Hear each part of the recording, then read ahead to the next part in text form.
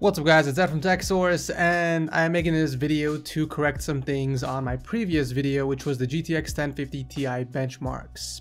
So it has come to my attention that the RX 470 numbers are incorrect. Even when I was benchmarking the card like 5 times and even swapped PCs to do it, I still got the same results. So even though it looked ridiculous to me, I had to do my due diligence and I had to post the numbers because that is what was represented to me at the time. But after spending the entire day, literally I spent 10 hours trying to figure out what the problem was, I finally realized that I didn't do a clean sweep of the drivers, and that was what was affecting the benchmarks for the RX 470, which was weird because it didn't affect the RX 460, only the 470, and both of them are AMD cards. But I don't know guys, I've been losing my mind this entire day trying to figure out what the problem was. I almost jumped out of the window with my test bed in my hand. But the funny thing is, this actually never happened to me. I never cleaned the drivers before I did benchmarks, so this really never affected me before. But now that it has, I will definitely take precautions for all future benchmarks.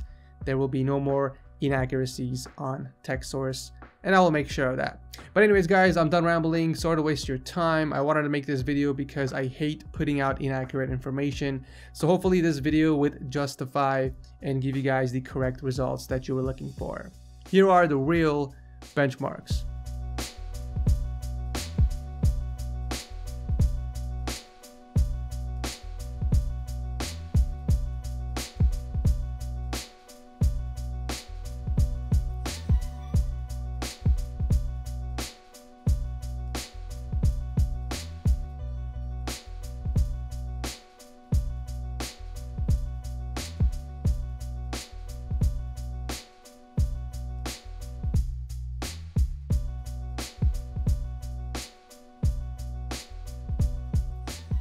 And finally, taking a look at the performance per dollar, once again, we can see that the GTX 1050 Ti is actually not the best value out of the 4.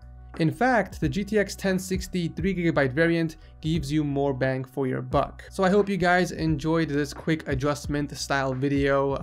Thank you guys so much for your support. I've been reading all the comments. Thank you so much for bringing that to my attention. I assure you this will never happen again. Thank you for watching. As always, I will see you in the next video.